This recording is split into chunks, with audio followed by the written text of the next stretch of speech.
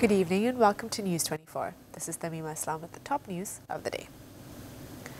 Bangladesh today confirmed 10 more deaths from the novel coronavirus and 390 new cases of infection after testing 3,096 samples in the last 24 hours.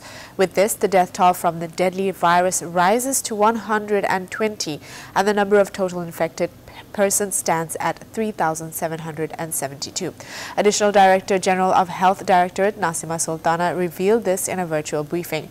She said the sample testing has increased by 0.1% compared to the previous day. Till date, 92 infected patients have recovered from the virus, including 5 new patients in the last 24-hour period. As the number of coronavirus cases in the country is growing, the government on Wednesday decided to extend the general holidays until May 5th, aiming to prevent the spread of the deadly virus. The Public Administration Ministry is likely to issue a notification in this regard today. The number of people infected and dead due to COVID-19 is increasing worldwide as the deadly virus has spread to 210 countries and territories around the world and 2 international conveyances.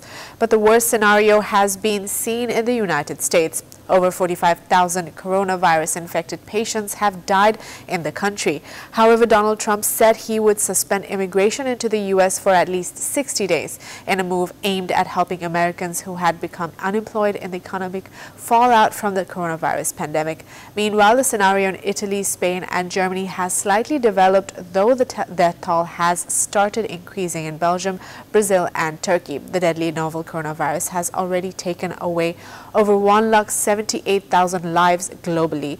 The numbers of the infected people through this virus are over 2.5 million. The Health Secretary of United Kingdom said that a coronavirus vaccine being developed by Oxford University will enter human trials as early as this Thursday. Meanwhile, the UK government will provide £20 million to the university's team and a further £22.5 million to Imperial College, where scientists are also working on a vaccine. Scientists at Oxford have previously said that the aim is to produce 1 million doses of the vaccine by September.